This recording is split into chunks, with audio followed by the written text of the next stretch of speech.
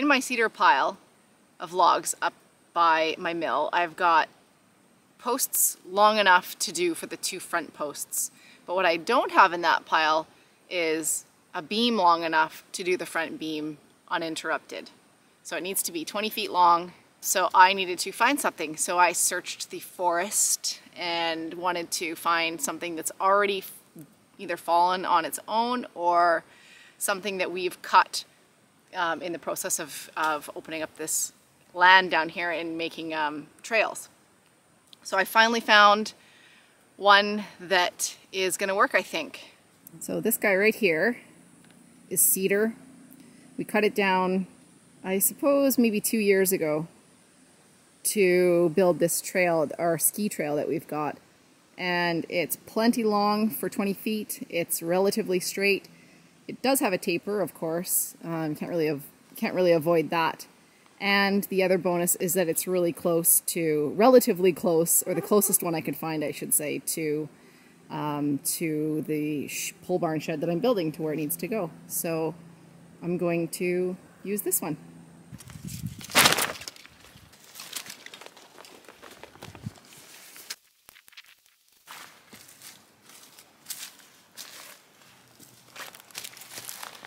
Do these make me look fat? So, to get all of you guys off my back about safety gear, are you happy now? I got some chaps.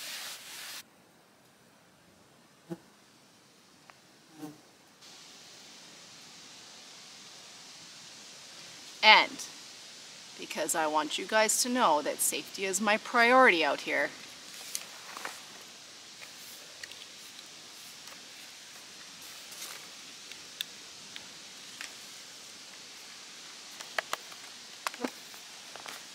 these don't fit.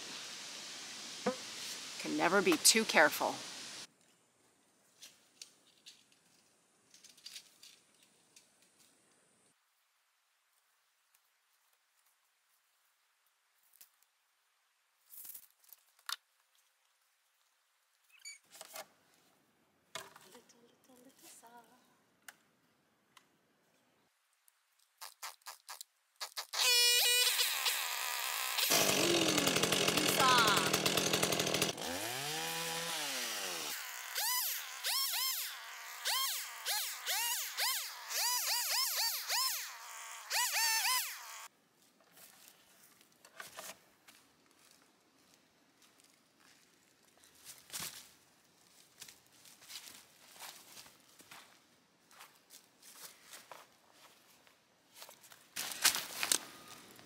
That's how it's done.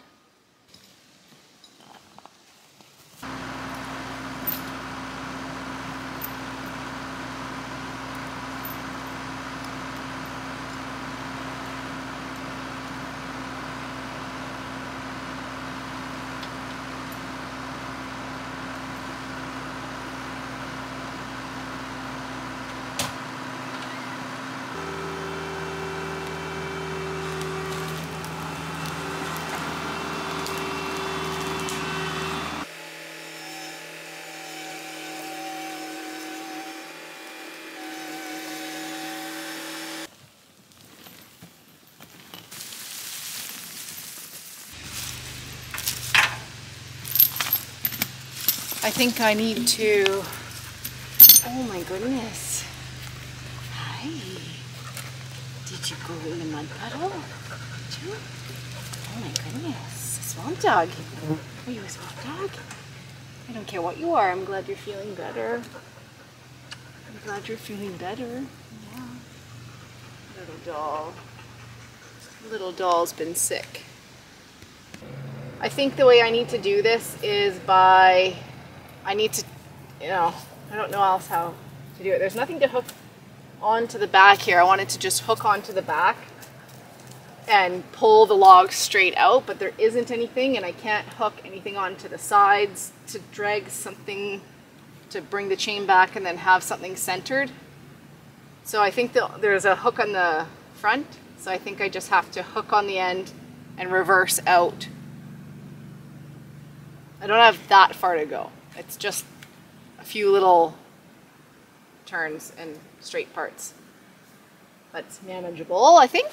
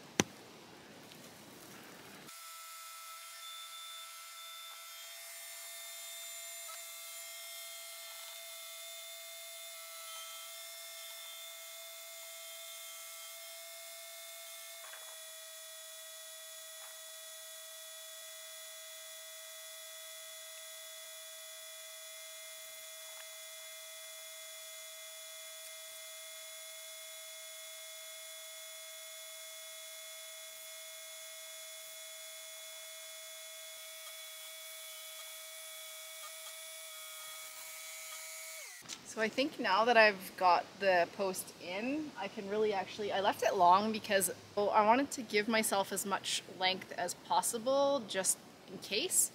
But now that I have it in there, I really can see how ridiculously high it is, and that in order for me to be able to maneuver this log, I need to kind of lift it, like bear hug it and move it around a little bit to get it into its right spot. And the more length I have on there, just the heavier it is. So I think I'm actually going to take it down and trim it. I'm admittedly struggling. It is so hot here. It's so hot. It's so smoky with all the forest fires. It's a struggle.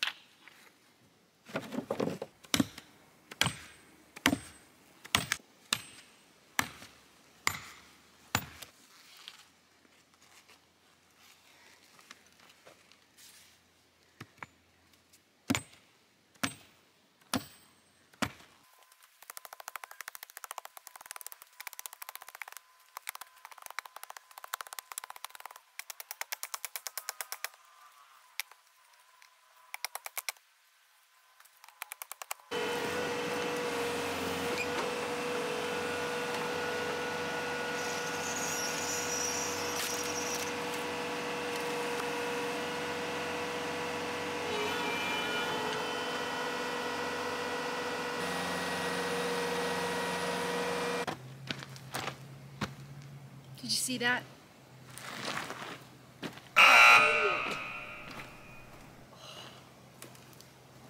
Oh,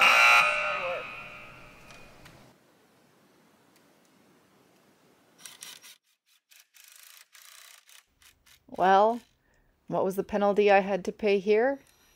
It certainly wasn't taking a 2-minute rest break in the penalty box, but rather another hour or so of grunt work.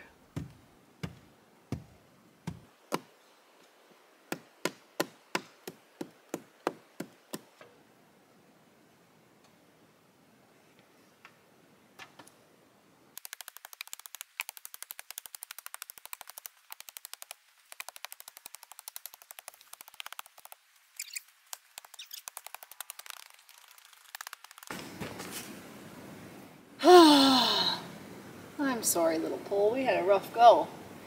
We had a rough go, little pole. I'm sorry.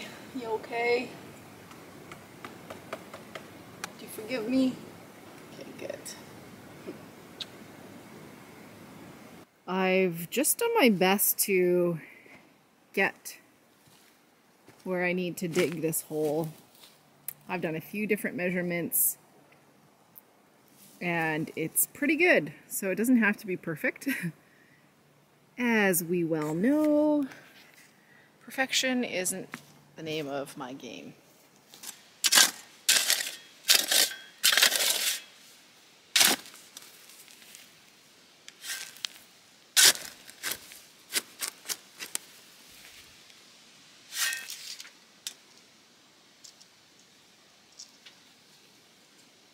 that's like 32 inches there, or 83 centimeters.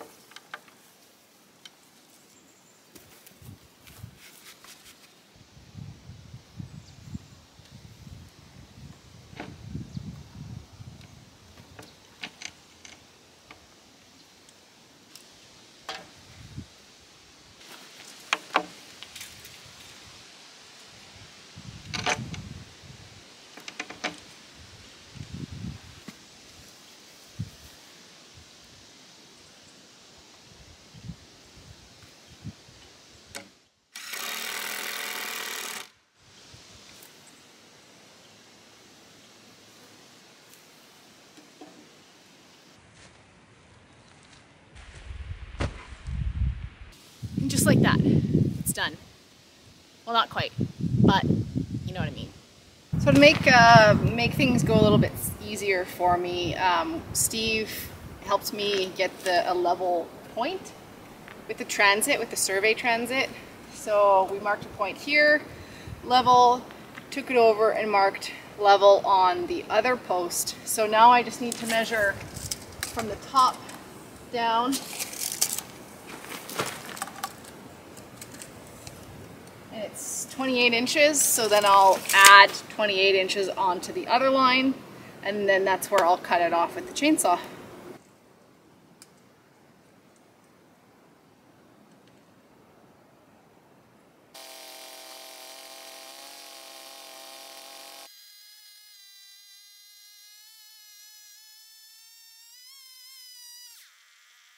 Oh, I couldn't have done that any better myself.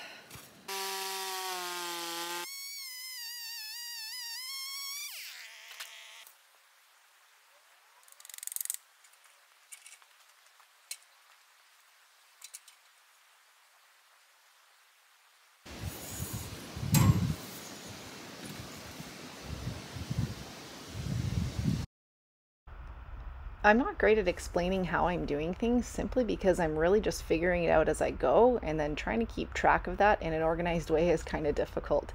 So bear with me. But I marked a level line on one end. I started at the thicker end of the log and ran a string line all the way to the other end that was level. And this was going to be the way I was going to gauge the depth cut for my beam notch cuts, if that makes sense. I'm not actually sure what they're called, but I think you know what I mean. Because of the taper in the log, they weren't going to be the same depth of cut. This worked well, but I did take the tape measure and measured up from the bunk to that string line, and on the thinner end of the log, I did adjust it so that it wasn't as deep of a cut, which I do think that I should have left, and it might have been about a half an inch deeper, but I raised it up a little bit, and I do think that we'll see in the end that that might have not worked that well. I sort of have one chance at this. So if I screw this up, I am screwed.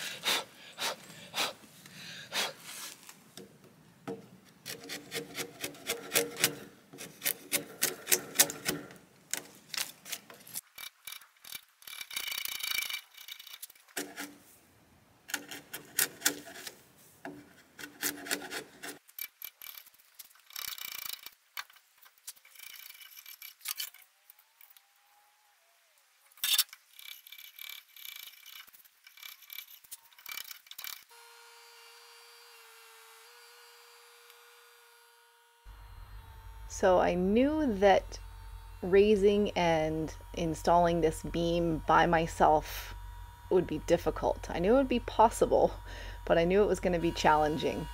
So this took actually quite a long time, at least an hour I would say, of just readjusting the excavator, readjusting the strap, fiddling around, as you can see. Having two hands would have been much more productive, but I did find a way to help myself out here, putting some boards up to keep the beam in place as I was trying to get the other end on the post.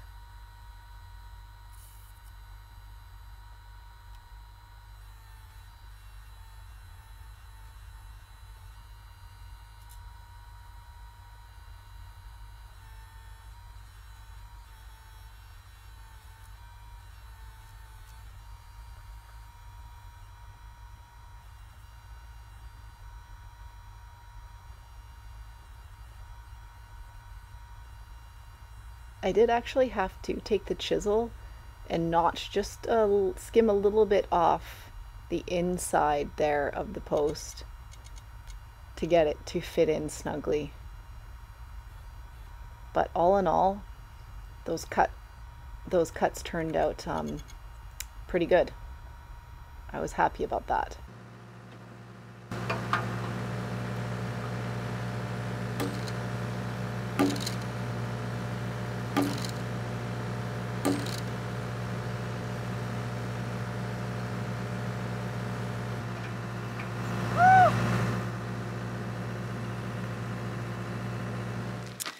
Well, I am going to cap it off here, you guys and girls, girls and gals, ladies and germs, whatever you want to be called. Viewers of YouTube channels. Okay, so you can see, so this has been bothering me. It looks a little bit off. It's a little bit skewed, and I think it's a combination of a few things. The first is that I think that it's a bit of an optical illusion that the thinner end of the log is at that side and the thicker end is here, and it makes it look like that distance is shorter, is a smaller gap there, because that beam that I just put up is actually like spot on, perfectly level. The back one, however, if anything, is still within like acceptable level for me, but it's slightly on the other side where it's slightly down a little bit on that side. So that's also contributing to it making it look a little bit off. So in all honesty, I'm splitting hairs a little bit at this point. But I would rather have it visually look a little bit better. So I am going to actually trim that post just a little bit. I'm going to lift the beam with the machine and trim it with the chainsaw, and then it will visually match to the back better. I'm out of time to do any of this now, so that's why I wanted to just kind of complete this and get the video done so that you guys can have something. I gotta focus on wedding things because the wedding is in 2 days for my friend, and I will also just tell you guys in the description, I'll say it now, but they postponed my surgery. Long story short, they felt that it was a risk because Steve had recently been in the United States within a few days of my surgery, and they thought that I was a COVID risk. That's it for now. I will explain in the description a little bit more about what's happening with my surgery at this point. But anyway, I hope you guys enjoy. That was a lot of work to get to that point, but I'm really glad that that part's done. That was the hard part. I will recap kind of the touch-ups that I've done in the next video and get the bracing up and move on forward with the rafters. Okay, thanks guys. Bye.